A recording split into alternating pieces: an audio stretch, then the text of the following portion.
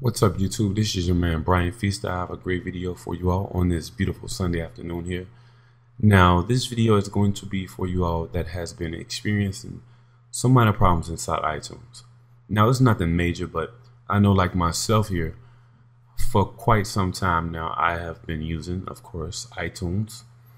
And now we have the new update, which is 12.2. With that being said, in the past, I like to rate all my music when I like to store it on my iPhone, just by using hearts. And then from there, when I sync my iPhone to my Mac, I sync my music over as far as just with the rating system, like top rated.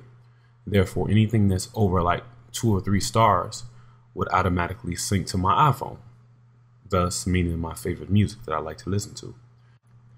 For about a week or so, I was like, wow, I've noticed that, the hearts wasn't there anymore. So I'm like, what the hell is going on? I just got hearts and the stars are gone. What happened to my stars? So I'm freaking out. But I played around with it for a little bit and I figured out that it's still there, but Apple has set iTunes by default for just hearts, which is dumb if you ask me. I hate when they do stuff like that. But anyway, if you go inside your settings here, and if you, of course, click on your general tab that's up at the top left corner, you'll notice down here where it says ratings, if you just click it, you actually have the options for stars, loves, and of course stars and loves.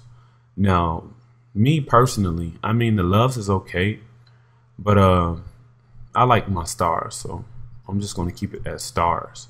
But if you like, you can actually do both. Just click on stars and loves, and now you have the option to do both. So for this song that's by Trey Songz here, All We Do, you see I got that song rated as 5 stars, but I actually clicked on the heart because I guess Apple wants you to love every song you listen to now.